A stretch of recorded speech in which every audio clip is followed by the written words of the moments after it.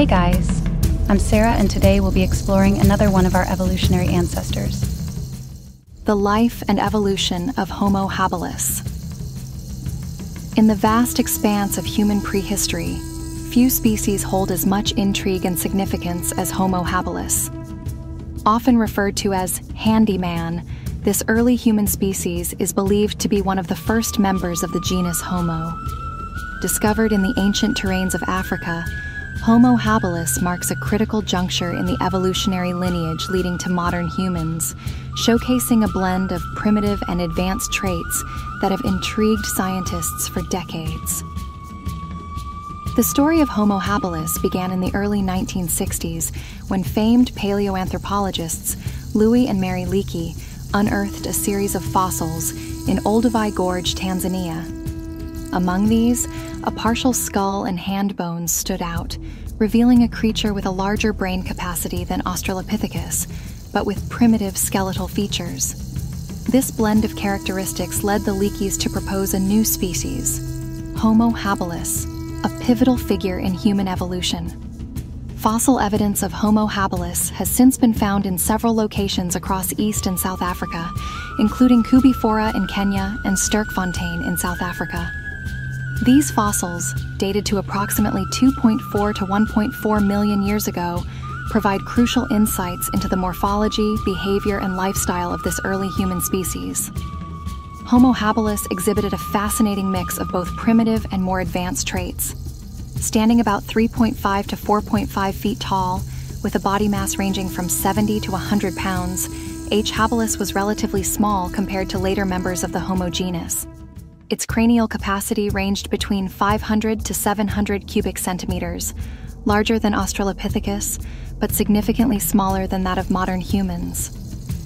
The skull of Homo habilis was characterized by a less pronounced brow ridge and a smaller, flatter face compared to its ancestors.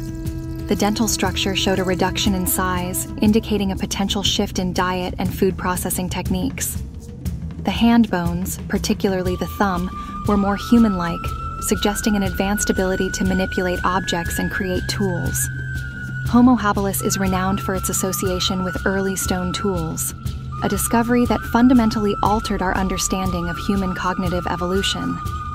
These tools, part of what is known as the Oldowan toolkit, included simple choppers, flakes, and scrapers. The ability to create and use these tools marked a significant advancement in hominin technology, aiding in the processing of food, defense, and possibly hunting. The lifestyle of Homo habilis was likely semi-nomadic, with groups moving across landscapes in search of food and resources. Their diet was diverse, comprising meat, fruits, nuts, and roots. The use of tools suggests they could scavenge meat from carcasses, breaking bones to extract marrow, a rich source of nutrition. This dietary flexibility may have provided a crucial advantage in the varying climates and environments of Pleistocene Africa. Socially, Homo habilis likely lived in small cooperative groups. While there is limited direct evidence of complex social structures, the shared use of tools and the need for collective defense against predators hint at a degree of social organization and communication. The place of Homo habilis within the human evolutionary tree has been a subject of extensive debate. Some paleoanthropologists argue that the morphological diversity seen in Homo habilis fossils suggests it might encompass more than one species. Others propose that Homo habilis represents a direct ancestor of later human species, such as Homo erectus. Recent discoveries and advanced dating techniques continue to refine our understanding of Homo habilis. For instance, the exact relationship between Homo habilis and contemporary species like Australopithecus, Sediba, and Paranthropus are still under investigation. Additionally, the precise role of tool use in driving the evolution of brain size and cognitive abilities remains a key question. The significance of Homo habilis lies in its position as a bridge between more primitive Australopithecines and later, more advanced humans. The cognitive and technological advancements of Homo habilis set the stage for further evolutionary developments, including the emergence of Homo erectus, which exhibited even greater brain expansion and more sophisticated tools. In the grand tapestry of human evolution, Homo habilis represents a critical chapter, highlighting the complex interplay of biology, environment, and behavior that has shaped the human lineage. The discoveries of Homo habilis fossils and tools have not only enriched our understanding of early human life, but also underscored the adaptive ingenuity that is a hallmark of our species. The life and evolution of Homo habilis continue to captivate scientists and the public alike.